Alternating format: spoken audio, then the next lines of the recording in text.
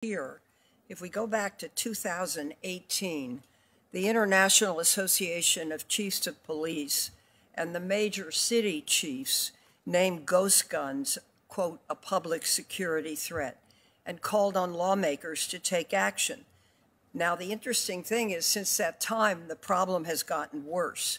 A special agent from ATF's Los Angeles Field Division reported that 41% of their cases last year involved a ghost gun. 41% of their cases. So, Commissioner Harrison, let me ask you, do you believe that the rise in ghost guns puts law enforcement at a greater risk? Thank you, ma'am. I absolutely believe that it puts us at a greater risk.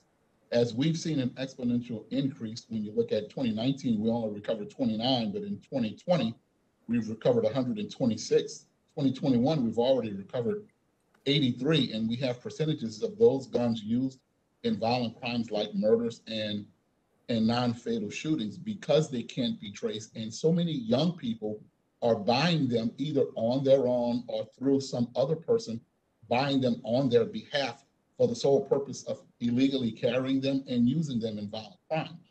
And so we know for a fact that that's happening on the streets of America. And it puts us at greater risk because we lose the ability to track down who uses the gun, where they got it from, or all the way back to its origin, to be able to know why and how a person obtained that gun and hold people accountable, not just the person pulling the trigger, but the person who obtained the gun for the sole purpose of passing it on to someone to use it in a violent crime. Thank you. That person is just as guilty, and it makes us exponentially more in danger. Thank you. Attorney General Shapiro, how has the rise in ghost guns affected law enforcement in Pennsylvania?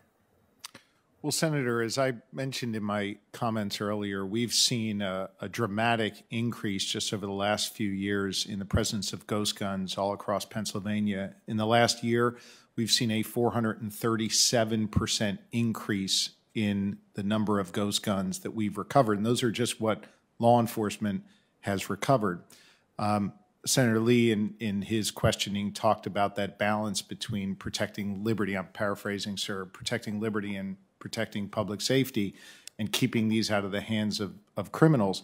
It is clear to me that this is a glaring loophole that criminals are taking advantage of by being able to ignore the straw purchaser, not have to engage with the gun traffickers, simply walk into a gun show, where at one table they would fail a background check if they bought the fully assembled firearm, but instead they walk over to the next table, buy one of these, no background check, and they're on their way. Or they buy it from someone who purchased it at the gun show.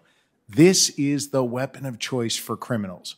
This is what we're up against in the real world. This is what's killing people.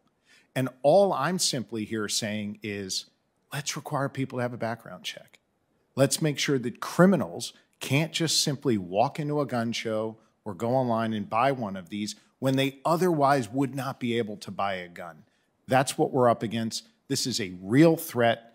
This is a serious issue, and it is taking lives in our communities. Thank you. You've made the case cogently. It's appreciated. Thank you. Thank you, Senator. Chairman. Thanks, Senator Feinstein. I understand that Senator